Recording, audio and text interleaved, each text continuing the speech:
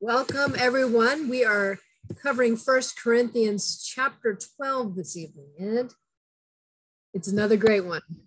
So let's jump on in. Verse 1. Remember, this is Saul speaking, and he's speaking on spiritual gifts and unity. Now, concerning spiritual gifts, brethren, I do not want you to be ignorant. You know that you were Gentiles carried away to these dumb idols, however you were led. So you'll remember that a lot of the Gentiles in that time were heathens, and they'd carve little idols and they would worship them. And it was ridiculous. And we look at that and we think it's ridiculous, but prior to becoming believers, and even as current believers, some people struggle with this, being given over to idols. Useless things that aren't alive like our Father. Could be money, it could be power, it could be your job, it could be lust, it could be all kinds of things that become your idol, and we all need to be very cautious of that. But when we become saved, we become filled with the Spirit, led by the Spirit, and we develop this loving relationship with our Savior, and it's a beautiful thing. Verse 3. Therefore, I make it known to you that no one speaking by the Spirit of God calls Jesus accursed. And no one can say that Jesus is Lord except by the Holy Spirit.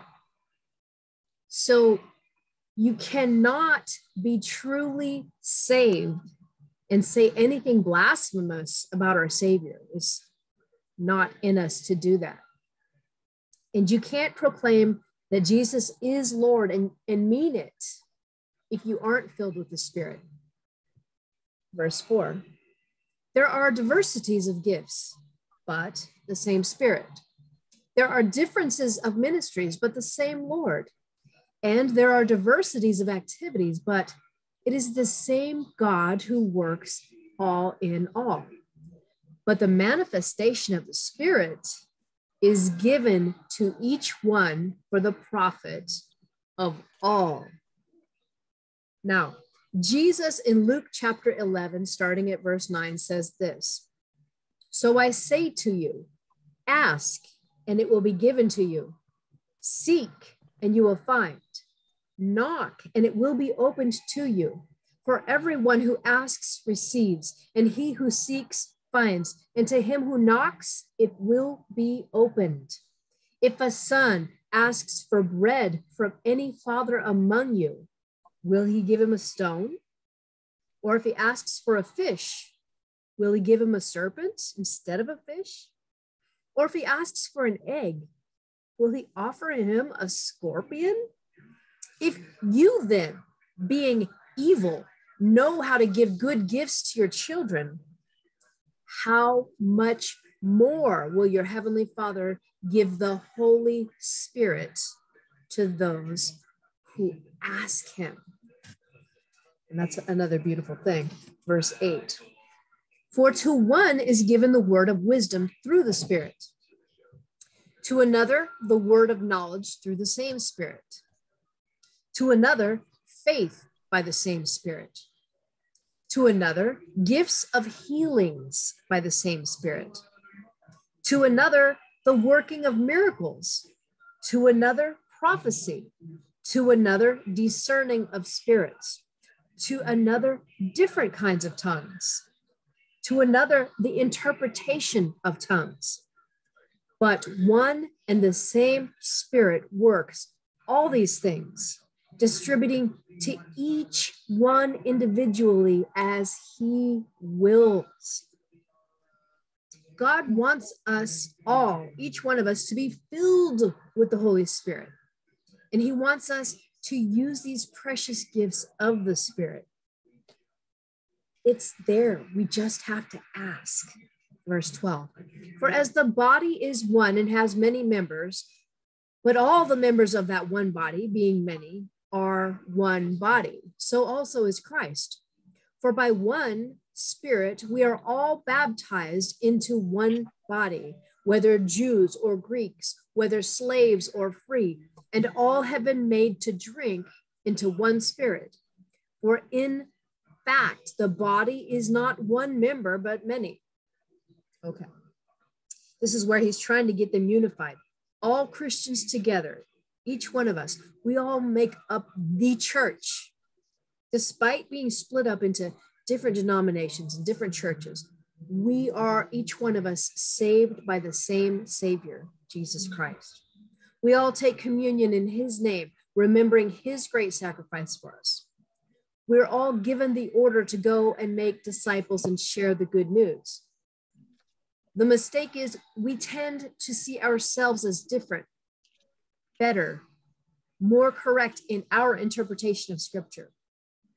Saul is trying to stress the importance of unity of Christians to the early church, who were very divided, and to us today as we are very divided. Verse 15. If the foot should say, because I am not a hand, I am not of the body, is it therefore not of the body? And if the ear should say, because I am not an eye, I'm not of the body, is it therefore not of the body? If the whole body were an eye, where would be the hearing? If the whole were hearing, where would be the smelling? But now God has set the members, each one of them, in the body just as he pleased. And if they were all one member, where would the body be? And I love how he takes this simple example of using the actual physical body as an example. And it's like, we can't just all be the eyeball. Maybe we all want to see everything, but we can't all be the eyeball. So we're all gifted differently, and we all have different things. And without each one of our different special gifts, the body doesn't work. The body needs every single one of us exactly the same. He's really trying to hammer this home. And it's such a beautiful metaphor, the way that he uses the body. And he continues, verse 20. But now indeed there are many members, yet one body. And the eye cannot say to the hand, I have no need of you, nor the head to the feet, I have no need of you. No, much rather, those members of the body which seem to be weaker are necessary. And those members of the body which we think to be less honorable, on these we bestow greater honor, and on our unpresentable parts have greater modesty. But our presentable parts have no need. But God composed the body, having given greater honor to that part which lacks it, that there should be no schism in the body, no splitting, but that the members should have the same care for one another. And if one member suffers, all the members suffer with it. Or if one member is honored, all the members rejoice with it. So Saul's letting him know that each member is equally important despite his gifts and his job in the church. So someone who is tending to the church and keeping it clean is equally as important as the lay leader who leads the service, who is equally as important as the folks who greet people coming into church, making them feel welcome, who are equally as important as the people who bring in the goodies for fellowship after service, who are equally important as the pastor who gives the message, and so on. You can see each person plays a different part in the body, but they are all needed and all very important and all necessary. Verse 27. Now, you are the body of Christ and members individually, and God has appointed these in the church. First, apostles. Second, prophets. Third, teachers. After that, miracles. Then gifts of healings, helpers, administrations, varieties of tongues. Are all apostles? Are all prophets? Are all teachers? Are all workers of miracles? Do all have gifts of healings? Do all speak with tongues? Do all interpret? But earnestly desire the best gifts, and yet I show you a more excellent way. So God wants each one of us to seek after all of those beautiful gifts. God wants to bless us with these, and he wants us to use these gifts to bless others and to draw people into a saving relationship with Jesus Christ. But how does that happen? By asking God to fill you with the Holy Spirit, by asking the Spirit to guide you and strengthen you and bless you with these spiritual gifts to help others and your church, by spending time studying his word. By doing all of these, all of us, everybody here, anyone listening, can strengthen our gifts and be better servants. All right. Would anybody like to pipe in, share an insight? Well, can I just say one little thing? Please, yes, absolutely. Well, I think it's fantastic when it states that we shouldn't stop with enjoying our own relationship with God. We're supposed to share it and not, I don't want to use the word pride. I'll strike that. But you need to share it, and you need to share it with your fellow Christians. And so when a person starts thinking that they're more a Christian than somebody else, you got a problem. That's but right. We have to share, and if we can help other people in their lives, whatever it is, and the gifts are something different, and not a person that has a particular gift isn't better than the other person. That's right. We're all in the body of Christ and support Christ, the church as an individual, and we contribute to the body of Christ, we contribute to the church.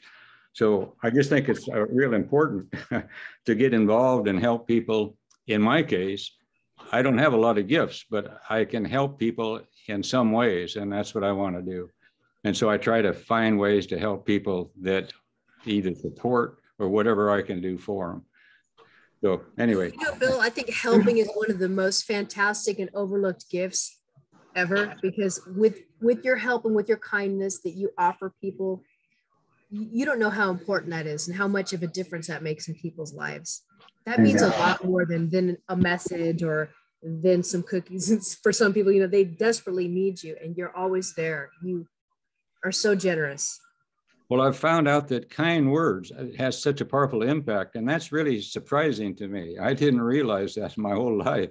But when you have kind words, even for a perfect stranger, it makes a big difference to them. And if it's sincere, and it should be, but how powerful kind words are to people. It just very astounding to me. And even when somebody gives you a kind word, you know how it makes you feel. And there are people, and I was blessed to have Kitty Lou, that she was one of those people that made you feel good to be around her. And even people that knew her, you felt good. You may not remember what they said, but you definitely remember how they made you feel. Yeah. Amen. I love that. Thank you, Bill. Tom? Avery? You did such a good job. You did such a good job. I couldn't explain it any better. You just did great. God's word is just it's so fun to study, and it's fun to share. So I love it. I'm glad you guys are all here, or I wouldn't be studying. As far as seeking God's will, I would say, just love God. Just love God and study God and seek everything about him, and he'll put it on your heart what he wants you to do. He'll give you a passion he wouldn't give you a passion to help people, Bill, if he didn't want you helping people. That's right. Yeah, he's not in the business of trickery. Most people find their gift because they love God, and then God just gives them direction. And if you're feeling drawn to an area of service, and you don't feel any negative pull about that, then it's probably God moving you that way. And so, Amen. Amen. Anyone else have anything? Lou, did you want to share? Or Zoanne or Fernando or Ashley? Not now. As we get